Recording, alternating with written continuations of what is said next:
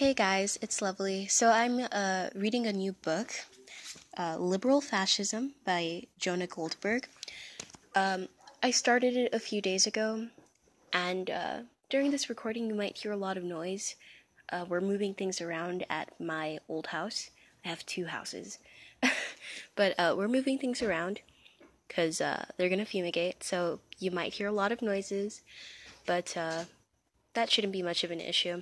So I already started reading some of the chapter. I'm already on page 16. There's 8 pages left until this chapter finishes, and last time I read the book for YouTube, it took me much faster, so I think I'll do this again, and I'll try not to add any of my opinions. I might. Probably won't. But we have 8 pages left. So I'll just start where I left off and then until the end of the chapter. The print in this is fairly small, so it might take me a little longer to read compared to the other one, which had larger print.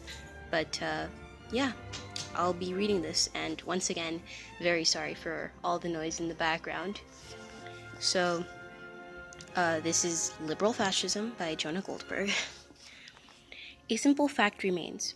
Progressives did many things that we would today call objectively fascist, and fascists did many things we would today call objectively progressive, teasing apart this seeming contradiction and showing why it is not in fact a contradiction are major aims of this book.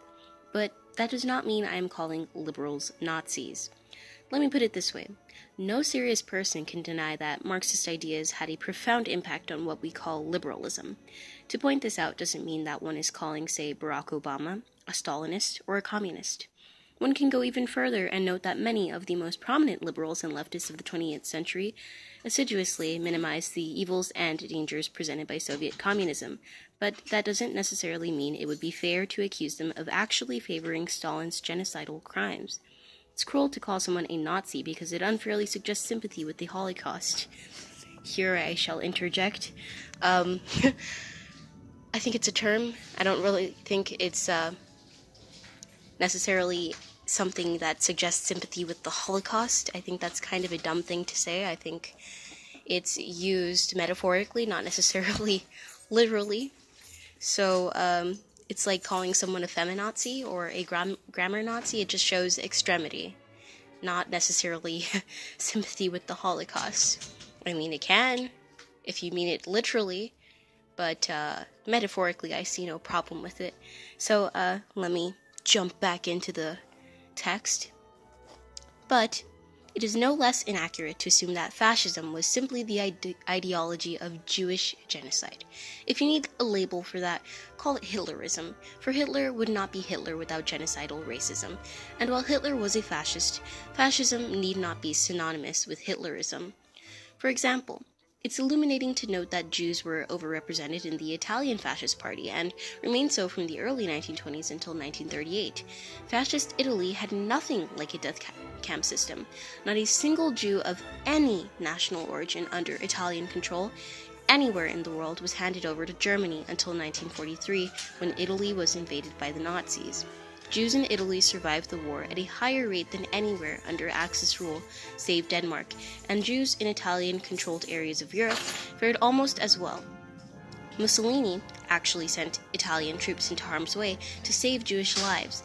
Francisco Franco, allegedly a quintessential fascist dictator, also refused Hitler's demand to hand over Spanish Jews, saving tens of thousands of Jews from extermination. It was Franco who signed the document abrogating the 1492 Edict of Expulsion of the Jews from Spain. Meanwhile, the supposedly liberal French and Dutch eagerly cooperated with the Nazi deportation program. At this point, I need to make a few statements of a kind that should be obvious, but are necessary in order to prevent any possibility of being misunderstood or having my argument distorted by hostile critics. I love this country and have tremendous faith in its goodness and decency. Under no circumstances can I imagine a fascist regime like that of the Nazis coming to power here, let alone an event like the Holocaust. This is because Americans, all Americans, liberals, conservatives, and independents, blacks, whites, Hispanics, and Asians, are shaped by a liberal, democratic, and egalitarian culture, strong enough to resist any such totalitarian temptations. Okay, so I'm going to interject again. Let me see when this book was published, because I think, considering the atmosphere in America now, I would definitely say something else. So this was first published in 2007. Yes, very different environment. I don't think the US was as divided as it is now. I think the way liberals have this type of mindset, and this isn't all of them, of course, but I think these liberals, these radical leftists, these regressive leftists, they have this idea that their way is the right way and the conservatives' way is kind of, traditional and old, and it's criticizing, like, in a way that would be offensive or not inclusive, I suppose, or that it doesn't give everyone rights, and they want to act like champions for rights, but they don't try to see it from the other side. Whereas, I guess this is a bit, of an exaggeration, not quite well, but, I feel like people who are on the right still have more of a consideration for what leftists think. They can understand their mindset better than leftists can understand someone from the right's mindset. So that's how I feel about that. But the environment now, when it comes to leftists, I definitely think we can have something fascistic in America. For sure, conservatives are going to fight against that, and centrists will probably fight against that. But definitely, if there was some sort of radical leftist turnover, fascism is completely possible in America. And, Americans just, I hate America. Come on. What? Why are you saying that? That makes no sense. So when there's such a hatred for your own country, of course you're going to want to change it. And, it's not going to be a good change if this sort of fascistic mentality is in place. Now I'm going to go back into the text. So no, I do not think liberals are evil, villainous, or bigoted in the sense that typical Nazi comparisons suggest. The right-wing shtick of calling Hillary Clinton Hitlery is no less sophomoric than the constant drumbeat of Bush Hitler. Nonsense one finds on the left. The Americans who cheered for Mussolini in the 1920s cannot be held to account for what Hitler did nearly 2 decades later, and liberals today are not responsible for what their intellectual forefathers believed, though they should account for it. But at the same time, Hitler's crimes do not erase the similarities between progressivism, now called liberalism, and the ideologies and attitudes that brought Mussolini and Hitler to power. For example, it has long been known that the Nazis were economic populists, heavily influenced by the same ideas that motivated American and British populists, and while too often downplayed by liberal historians, American populism has a strong anti-Semitic and conspiratorial streak. A typical cartoon in a populist publication depicted the world grasped in the tentacles of an octopus sitting atop the British Isles. The octopus was labeled Rothschild. Now I'm going to interject again. I think I have seen this this cartoon before, showing an octopus with its hands in every, British-owned place. I guess it's supposed to represent imperialism. Yeah, I just wanted to say I've seen it before. Yeah, that's all I had to say about that. So let's continue. An Associated Press reporter noted of the 1896 Populist Convention the extraordinary hate of the Jewish race on display. Father Charles Coughlin, I don't know if I'm pronouncing that right, but Charles Coughlin, the radio priest, was a left-wing populist rabble-rouser and conspiracy theorist whose anti-Semitism was well known among establishment liberals, even when they defended the pro-Roosevelt demagogue as being on the side of the angels. Today, populist conspiracy theories run amok across the left and are hardly unknown on the right. A full third of Americans believe it is very or somewhat likely that the government was behind or allowed the 9/11 attacks. I'm one of those people. I am just such a conspiracy theorist that almost everything to me is not what it seems. But yeah, I definitely think that was a government insider job. Continuing, a particular paranoia about the influence of the Jewish lobby has infected significant swaths of the campus and European left, not to mention the poisonous and truly Hitlerian anti-Semitic populism of the Arab street under regimes most would recognize as fascist. My point isn't that the left is embracing Hitlerite anti-Semitism. Rather, it is embracing populism and indulging anti-Semites to an extent that is alarming and dangerous. Moreover, it's worth recalling that the success of Nazism in Weimar Germany partially stemmed from the unwillingness of decent men to take it seriously. There are other similarities between German and Italian fascist ideas and modern American liberalism. For example, the corporatism at the heart of liberal economics today is seen as a bulwark against right-wing and vaguely fascistic corporate ruling classes, and yet the economic ideas of Bill and Hillary Clinton, John Kerry, Al Gore, and Robert Reich are deeply similar to the corporatist third-way ideologies that spawned fascist economics in the 1920s and 1930s. Indeed, contemporary liberalism's cargo cult over the New Deal is enough to place modern liberalism in the family tree of fascism. So essentially what this book is trying to show is how fascism and liberalism have strong ties together and how it's just passing over through the generations. Basically, the epitome of history repeats itself. Continuing with the text. Or consider the explosion of health and New Age crusades in recent years, from the war on smoking to the obsession with animal rights to the sanctification of organic foods. No one disputes that these fads are a product of the cultural and political left, and I cannot dispute that either because I live in California, such a very leftist place, and I am very much for all three of those except for maybe animal rights, but only to a certain extent. I love zoos, so that's my beef with that. Beef. But yeah, everything else on there, I'm very leftist. Like every test I've ever taken that's supposed to show my political leanings always says I'm leftist. Of course, it's left, but it's like center left. Like I'm nearly to the center in almost everyone. I've never gotten right-leaning or conservative on my stuff, though. So, to continue, but few are willing to grapple with the fact that we've seen this sort of thing before. Heinrich Himmler was a certified animal rights activist and an aggressive promoter of natural healing.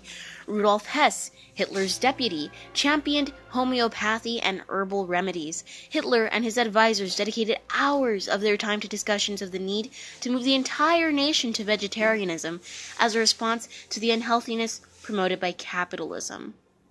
So if you needed another reason to hate vegetarians, there's one. Douch, I don't know how to pronounce that. Dachau. How do I freaking pronounce that? Dachau hosted the world's largest alternative and organic medicine research lab and produced its own organic honey.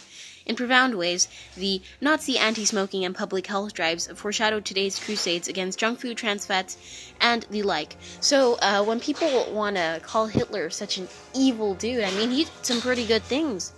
I have to admit, that's pretty good. Crusades against junk food, trans fats, and the like. That's very good. Man, you just hear me talking and then you hear stuff in the background and I'm just like, well, what do they think this is? Yeah, very much commotion in here. But, yeah, Hitler did nothing wrong, guys, okay? That is why you see me on there always being like, freaking neo-Nazi. No, just kidding. Let's continue. A Hitler Youth Manual proclaimed, "Nutrition is not a private matter," a mantra substantially echoed by the public health establishment today. The Nazis' fixation on organic foods... California has such a fixation on organic foods, too. Wow. California uber alles, guys. Okay, continuing. The Nazis' fixation on organic foods and personal health neatly fit their larger understanding of how the world works. Many Nazis were convinced that Christianity, which held that men were intended to conquer nature rather than live in harmony with it, and capitalism, which alienated men from their natural state, conspired to undermine German health. In a widely read book on nutrition, Hugo Klein blamed capitalist special interests and masculinized Jewish half-women for the decline in quality of German foods, which contributed in turn to the rise in cancer. And I gotta say, because I'm a conspiracy theorist, I have thought for a while that the stuff in food is what's causing so much of the disease, like cancer and diabetes and all that other stuff. I think food is largely a factor in that, and you have to consider the difference between food that was eaten in the past and food now. I even think people looked much, much more attractive back then compared to now. I know that's a very subjective thing, but I mean, to me, I think it's based on what we're eating, and we just don't know it. Of course, that's just me being a conspiracy theorist, but I'm just like, the government, the government's putting stuff in our food. Like, what? I don't know if you heard my mom in the background there. She's just like, you're funny. Like, I almost responded, but I have to keep my cool, okay? How is this ever gonna work out if I can't focus? Which I'm not doing because I keep diverting from the text. But, yeah. Conspiracy theorists with food. So to continue, organic food was inextricably linked to what the Nazis then described as the left does today as social justice issues. Wow, that's sickening. Okay, continuing. Are you automatically a fascist if you care about health, nutrition, and the environment? Of course not. What is fascist is the notion that in an organic national community, the individual has no right not to be healthy. Okay, see, I don't agree with that. I love junk food, but I also love health. Yeah, you can't force someone to be healthy. That's stupid. So yeah, I'm not a fascist. I'm no fascist. I'm no commie. Yeah, continuing. And the state, therefore, has the obligation to force us to be healthy for our own good. Well, if you ever heard of those metabolo laws in Japan, I think that's pretty cool, but I don't think it forces you to be healthy either. So I think something like that should be put in every country, especially America. But yeah, something like the metabolo laws, which promotes healthy eating but doesn't force you to be healthy, is good. I think that would be very good for all countries. But again, you don't have to force that, and I don't expect people to. Continuing, to the extent that these modern health movements seek to harness the power of the state to their agenda, they flirt with classical fascism. Even culturally, environmentalism gives license to the sort of moral bullying and intrusion that, were it couched in terms of traditional morality, liberals would immediately denounce as fascist. As of this writing, a legislator in New York wants to ban using iPods when crossing the street. In many parts of the country, it is illegal to smoke in your car or even outdoors if other human beings could conceivably be near you. We hear much about how conservatives want to invade our bedrooms, but as this book went to press, Greenpeace and other groups were launching a major campaign to educate people on how they can have environmentally friendly sex. What is wrong with you, Greenpeace? That doesn't even make sense, but okay. Greenpeace has a whole list of strategies for getting it on for the good of the planet. Ooh, I think that would turn off a lot of people. It would not do what they wanted. It would do the opposite. Continuing, you may trust that environmentalists have no desire to translate these voluntary suggestions into law, but I have no such confidence given the track record of similar campaigns in the past.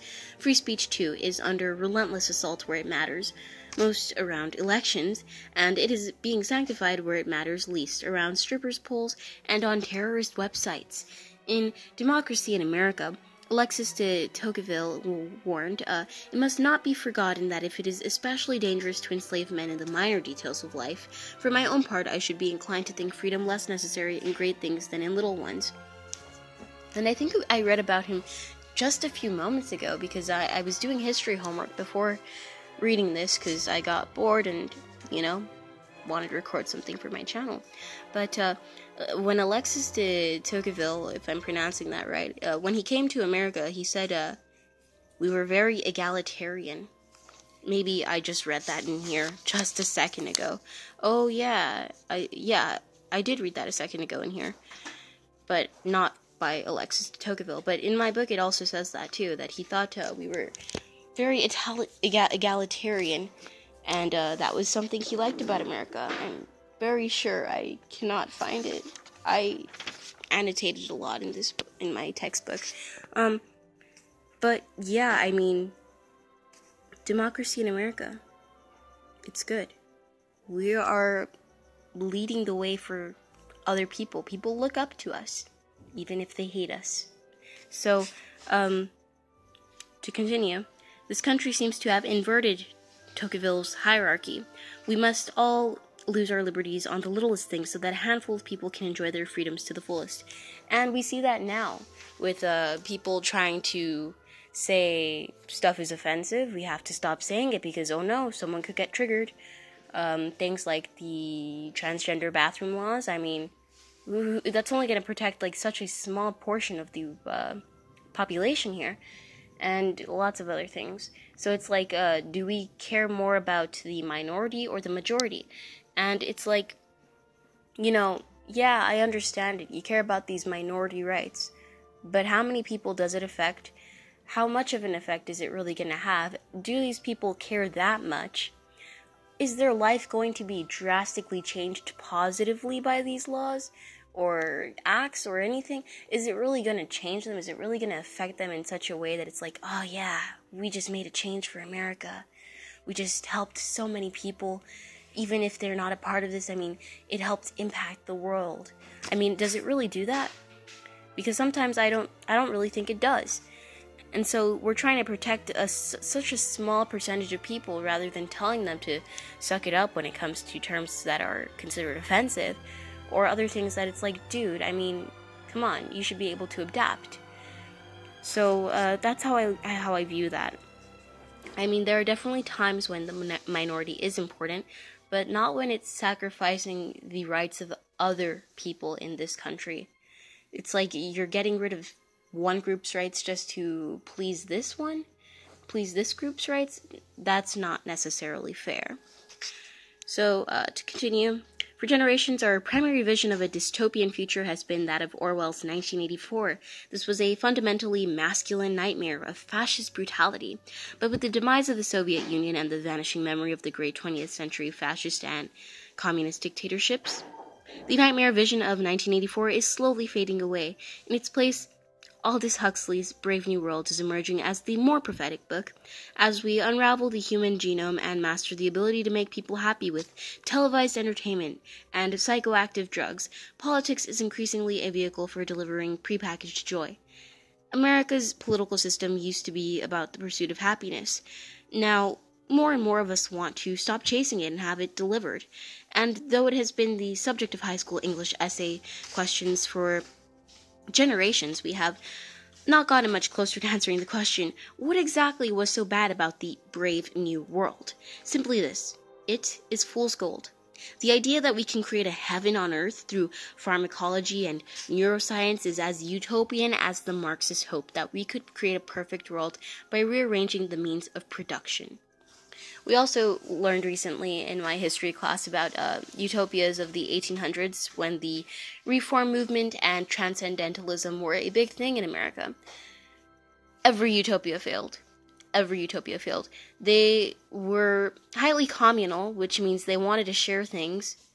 Because, in a perfect society, you're obviously going to be sharing, because sharing is caring.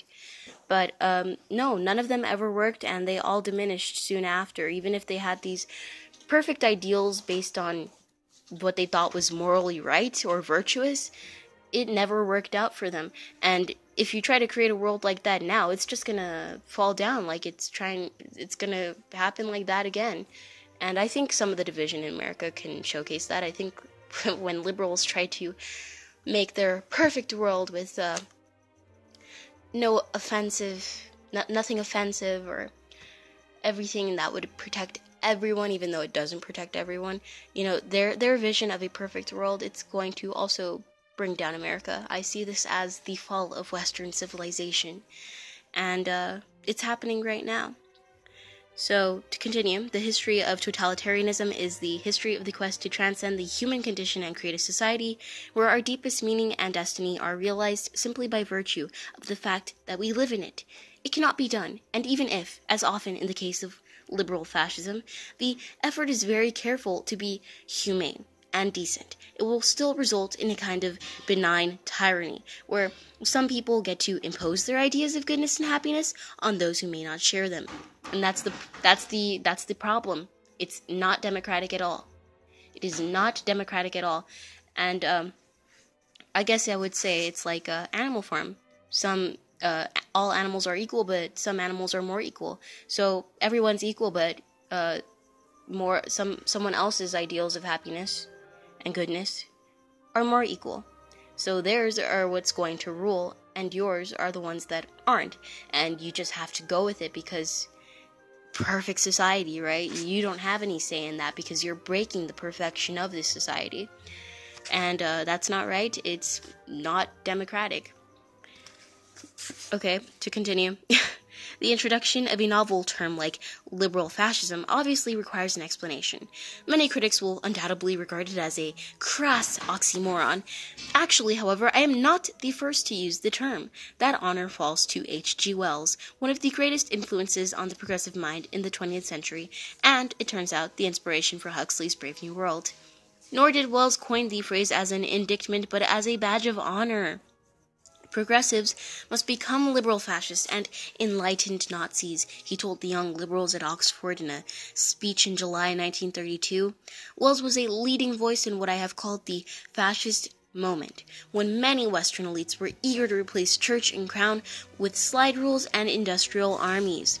Throughout his work, he championed the idea that special men, variously identified as scientists, priests, warriors, or samurai, must impose progress on the masses in order to create a new republic or a world theocracy. Only through militant progressivism, by whatever name, could mankind achieve the fulfillment of the kingdom of God. Wells, simply put, was enthralled by the totalitarian temptation. I have never been able to escape altogether from its relentless logic, he declared. Fascism, like progressivism and communism, is expansionist because it sees no natural boundary to its ambitions. For violent variants, like so-called Islamo-fascism, this is transparently obvious. But progressivism, too, envisions a new world order. World War I was a crusade to redeem the whole world, according to Woodrow Wilson. Even Wilson's pacifist Secretary of State, William Jennings Bryan, could not shake off his vision of a Christian world order, complete with a global prohibition of alcohol. One objection to all of this might be, so what? It's interesting, in a counterintuitive way, to learn that a bunch of dead liberals and progressives thought this or that. But what does it have to do with liberals today?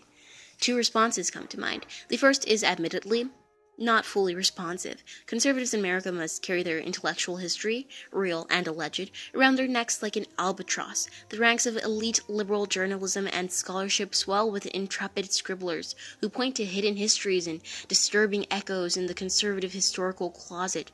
Connections with dead right-wingers, no matter how tenuous and obscure, are trotted out as proof that today's conservatives are continuing a nefarious project. Why, then, is it so trivial to point out that the liberal closet has its own skeletons, particularly when those skeletons are the architects of the modern welfare state? Which raises the second response. Liberalism, unlike conservatism, is operationally uninterested in its own intellectual history, but that doesn't make it any less indebted to it. Liberalism stands on the shoulders of its own giants and thinks its feet are planted firmly on the ground. Its assumptions and aspirations can be traced straight back to the progressive era, a fact illustrated by the liberal tendency to use the word progressive whenever talking about its core convictions and idea-generating institutions. The Progressive Magazine, the Progressive Policy Institute, the Center for American Progress, and so on. I am simply fighting on a battleground of liberalism's choosing. Liberals are the ones who've invested that conservatism has connections with fascism. They are the ones who claim free market economics are fascist and that therefore their own economic theories should be seen as the more virtuous, even though the truth is almost entirely the reverse. And I think we can see this often with, regressive leftists. They just do not want to own up to the fact that their side also has bad things. Like, as a conservative, I can obviously say that there are bad things within our side. But these liberals, it's like, why don't you own up to it either? So I think that's what this guy is trying to point out. And yeah, if you're gonna be a liberal, like, I have a friend, he's a liberal, and he's always able to call it out when he sees something wrong within liberals. So it's like, why can't you all be like that? Because it's the ones that are the most outspoken that, you don't see any compliance to admit these kinds of things. Continuing. Today's liberalism doesn't seek to conquer the world by force of arms. It is not a nationalist and genocidal project. To the contrary, it is an ideology of good intentions. But we all know where even the best of intentions can take us. I have not written a book about how all liberals are Nazis or fascists. Rather, I have tried to write a book warning that even the best of us are susceptible to the totalitarian temptation. This includes some self-described conservatives. Compassionate conservatism, in many respects, is a form of progressivism, a descendant of Christian socialism. Much of George W. Bush's rhetoric about leaving no children behind and how when somebody hurts, government has got to move, bespeaks a vision of the state that is indeed totalitarian in its aspirations and not particularly conservative in the American sense. Once again, it is a nice totalitarianism motivated no doubt by sincere Christian love, thankfully tempered by poor implementation, but love too can be smothering. In fact, the rage that Bush's tenure has elicited in many of his critics is illustrative. Bush's intentions are decent, but those who don't share his vision find them oppressive. The same works the other way around. Liberals agree with Hillary Clinton's intentions. They just assert that anyone who finds them oppressive is a fascist. And, that's not warranted at all. Like, I'm not gonna agree with liberals on everything. I definitely don't really. I do, but it's like, when I don't agree with them, I'm not gonna say that it's a fascist thing. Like, when they're trying to make hate speech laws, yes, that's fascist, because we have the First Amendment here, which protects our right to say whatever we want. So when you try to limit speech, yes, that's definitely a fascist thing. But if you're doing something else that I just don't agree with, like, I don't know. Okay, that's bad. I can't even explain something. I don't freaking know, like, what, like, anti-death penalty stuff, which, I guess I shouldn't say that since I agree with it. But if you say something like that, I'm not going to say it's fascist just because you're a liberal. That makes no sense, and liberals shouldn't be doing that to conservatives either. But we're the racist, sexist, xenophobic party, aren't we? Yeah, we're obviously fascists, oppressive fascists. But yeah, you're not a fascist just because someone doesn't agree with you. Like, just because I don't agree with you doesn't mean you're a fascist, and just because my ideas don't correlate with yours doesn't make me a fascist, okay? So, continuing, finally, since we must have a working definition of fascism, here is mine. Fascism is a religion of the state.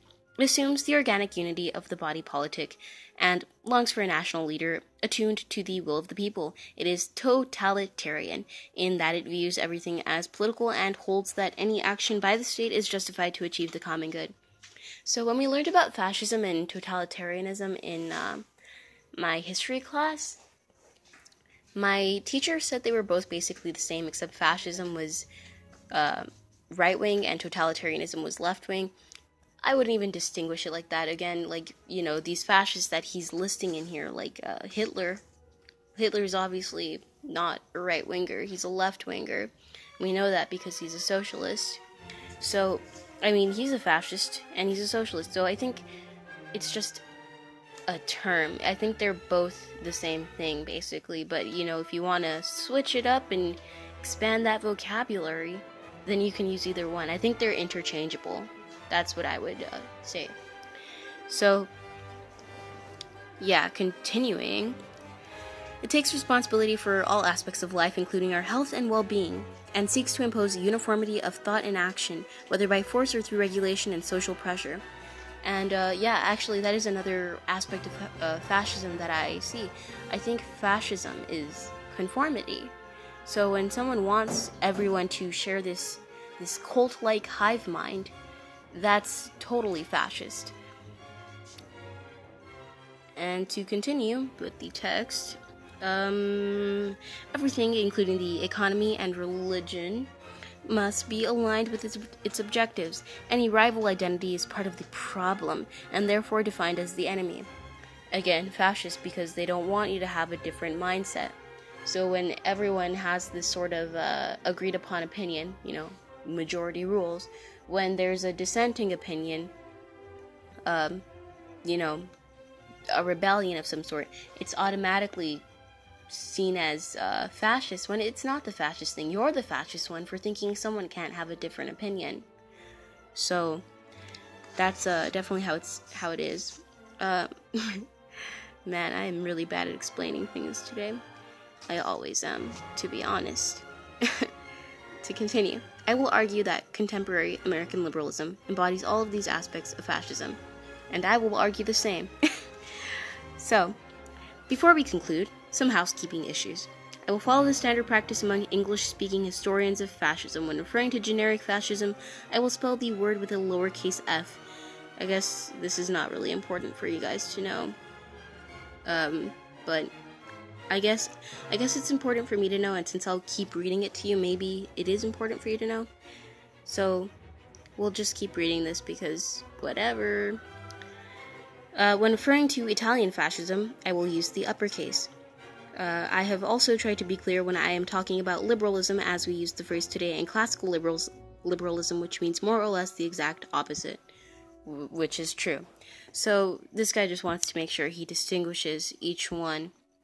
Fascism is an enormous topic with thousands of books covering relevant themes. I've tried to be fair to the academic literature, though this is not an academic book. Indeed, the literature is so fraught with controversy that not only is there no accepted definition of fascism, but there isn't even a consensus that Italian fascism and Nazism were kindred phenomena. I have tried to steer clear of such debates whenever possible, but my own view is that despite the profound doctrinal differences between Italian and German fascism, they represented kindred sociological phenomena.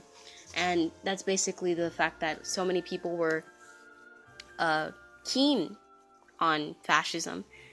And you can even take tests online that will show you if somebody were to present this sort of fascist personality, I suppose, like they were going to rule in a fascistic way, that if they were to present themselves to you, that you would actually take their side. And it's just this whole psychological thing where people are prone to it and they find some sort of comfort in it. To continue, I have also tried to steer clear of the scores of other fascisms around the globe. Critics may claim that this is to my advantage, in that this or that fascism was clearly right-wing or conservative or unprogressive. I'll take such criticisms on a case-by-case basis, but I should also note that this practice hurts my case as much as it helps. For example, by excluding Oswald Mosley's British Union of Fascists, I have cut myself off from a wonderful supply of left-wing pro-fascist rhetoric and arguments. I have tried not to clutter the book with citations, but I have included quite a few explanatory or discursive notes. Readers curious about other sources and further reading should consult the website for this book, www.liberalfascism.com, and may also post comments or queries there. I will do my best to engage as many good faith correspondents as possible. And that is the end, so you should comment if you liked how I did this one. In the last one, I just read straight through it, and then I added my comments at the end. But, for this type of book, I don't think I can really do that, because those things are going to come to my mind, and I'm not going to hold them in there for the whole time while I'm reading, because it's going to be replaced with some other idea. So, I quite like this format. I don't think it will deter from how long it takes me. Just depends on how many pages I'm reading and how interested I am in the topic, or whatever he's arguing. But, if you like this format better, please comment. And if you like what I'm reading, or if you have another suggestion of what I should read, I'm only reading nonfiction right now. I'm going to be only reading nonfiction because I'm done with fiction. I'm so sick of it. So if you have any other suggestions, you can leave those in the comment box too. Thanks for listening, and bye.